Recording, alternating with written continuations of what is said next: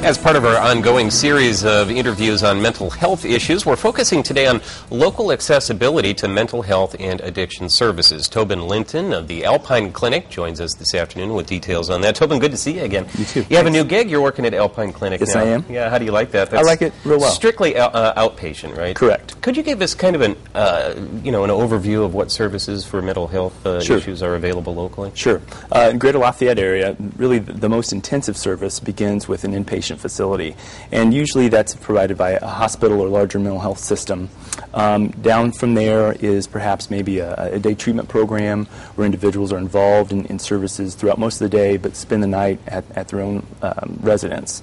From there, an outpatient facility where an individual comes in once every week, once every couple of weeks, and then less intensive than that would be perhaps a case management type service where a clinician visits the home and helps the individual with budgeting and running a household kind of activities. Now, how do clients decide where they're going to go? Sometimes they probably have no choice, right? Sometimes, yeah. Right.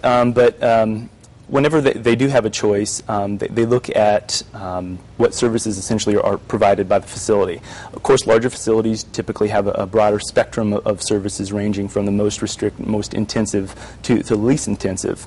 But there's a lot of emphasis and focus on patient rights and individuals being able to choose what type of services and where they receive those services.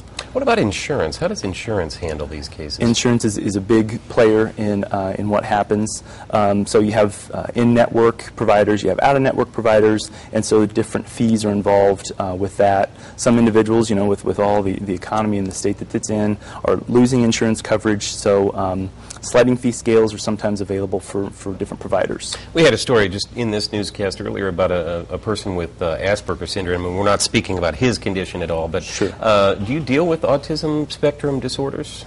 Specifically, no, but okay. There are specialists that cover a variety of issues, including autism spectrum, depression, anxiety, substance abuse, even some more severe mental illness like schizophrenia and bipolar disorder. Okay, Tobyn Linton of the Alpine Clinic. Thanks so much for coming in. I appreciate it. It's good to see you again. Well,